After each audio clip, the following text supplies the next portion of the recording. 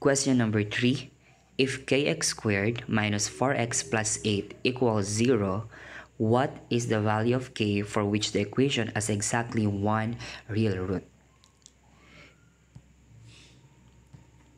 Given the quadratic equation ax squared plus bx plus c equals 0, depending upon the value of the discriminant, b squared minus 4ac, this will serve as the corresponding nature of each root. According to the problem, the equation must have an exactly one real root. Therefore, its discriminant should be b squared minus 4az equals 0. It should be equal to 0. Now, the given equation is kx squared minus 4x plus 8 equals 0.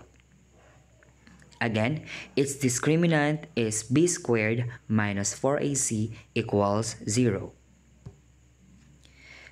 The value of b in the equation is negative 4.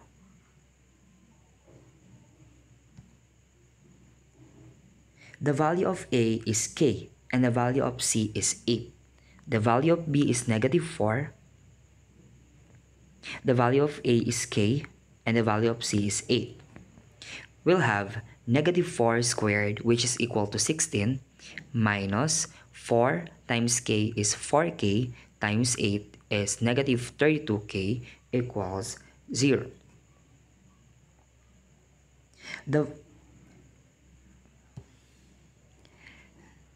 We're going to transpose positive 16, so we'll have negative 16. Negative 32k equals negative 16.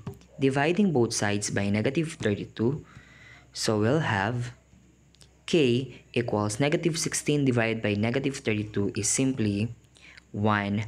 So k is equal to 1/2.